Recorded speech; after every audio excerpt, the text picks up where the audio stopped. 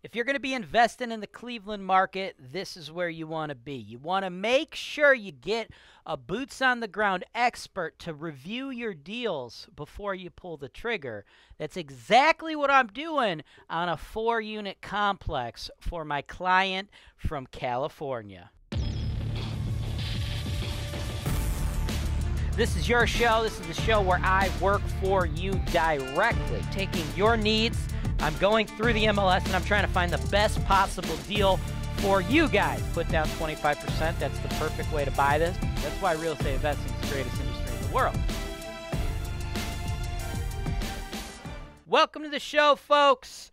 This is where investors who want to buy in Cleveland go for all things information on their rental investments. My man, Jeff, has been working with us to build himself a long-distance portfolio of rental properties, and it's a very well-diversified portfolio, I must say. Jeff, you and I, as a matter of fact, we are closing it today. We are closing a high-end luxury short-term rental property. You found it, I analyzed it, you dug it, we're doing that deal. We're talking an A-grade house, priced, I believe it was like $340, $345, something like that, right? High-end stuff. And we're going to diversify your portfolio, right? Because diversification is king. You don't want to have all your eggs in one basket, of course, right? So what we're doing now, today, I'm looking at a 4-unit complex. It's 2 little cottages and a duplex in like a low C-grade neighborhood, right? This thing, they're asking $140, right? So we're going from a $340,000 single all the way down to 4 friggin' houses for $140, right? Talk about diversification. But the cool thing is they both make money, just in different ways. So let's take a quick break, and I'm going to jump into the full details on this investment for you. Hey, Steve. What are you doing? Oh, nothing. Just saving money on my rental property insurance. Oh, my Steve. Take me now.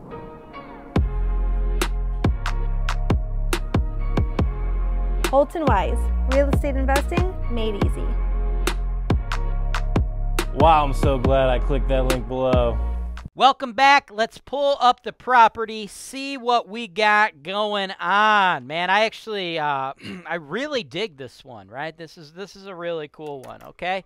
They're asking $139.9, and it's been on the market for 71 days, right? I got to say, if you're in the Cleveland market, I love Lorain, dude. It is like so off the radar. It's insane, right? You get Cleveland. And everybody, right? Everybody from all over the world. Like you see the articles. You see, like Realtor.com has interviewed me several times about Cleveland this, Cleveland that, right? And you got the Cleveland Cavaliers, Cleveland Browns, Cleveland Indians, or for you woke motherfuckers, the Cleveland Guardians, right? You got all that stuff out there, right? And it's Cleveland, Cleveland, Cleveland, Cleveland. People forget the Northeast Ohio area has more cities than Cleveland. Like this city's like 30 minutes out, right? We manage a bunch of stuff in Lorain, and it's just off the radar. Nobody's paying attention. And by the way, you see that photo right there, right? See this photo? I don't know if you can tell it's all small, but you see that? You see what that is? Yeah, that's Lake Erie, right? One of the 5 largest freshwater lakes in the United States of America, right? These are the houses, right? You got the little duplex action, 2 little cottages, right? All 4 of these units right on the friggin' lake. They're only asking $139, and they still haven't sold it because Lorain is just so off the radar. There's just not a lot of people paying attention, right? There's that, and then there's also the fact that the rent roll appears to be pretty low. You get that, right? You get a lot of that when you're investing in these properties that are just being ran by like mom and pops, right? Not everybody that invests in real estate is running a big old friggin' multi-million-dollar operation like HoltonWise. Not everybody that's running these little rental properties has sold $200 million worth of this stuff, right? But luckily you're working with HoltonWise, so you get that backing. And I can tell you without a doubt that these rents are way too low, right? $350, $310, $375, $400, right? We're going to get those bad boys way up, man. There's a lot of meat on this bone, right?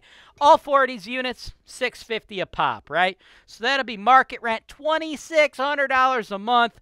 That's over 31 G's for the year.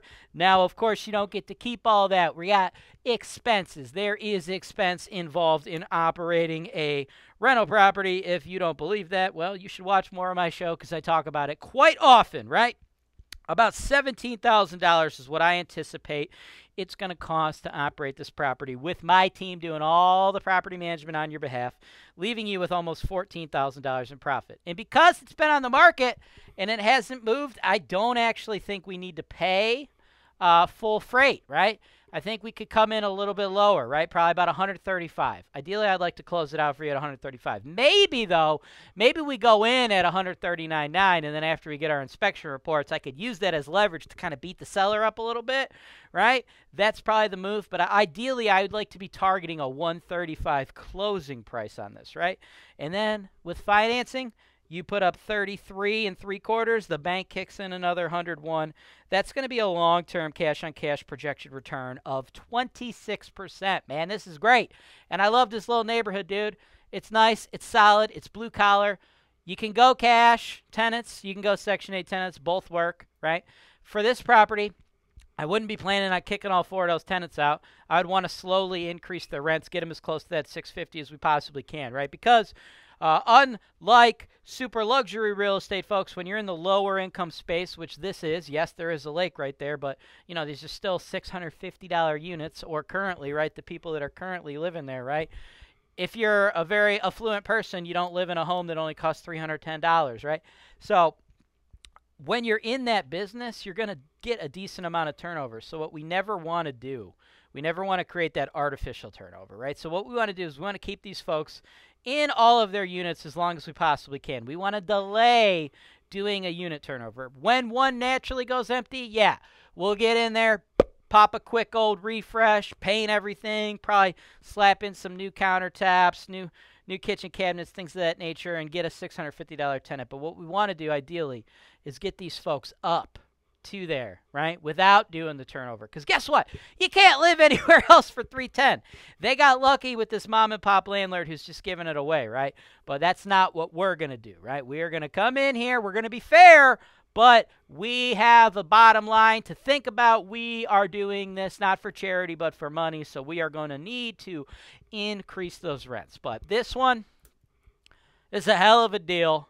I'm just kind of shocked it's actually still on the market, but that just shows you how off the radar Lorain is. So this one, I friggin' love this one. Let's get it done. Thanks for watching. Subscribe to HoltonWise TV for more financial information, education, and entertainment.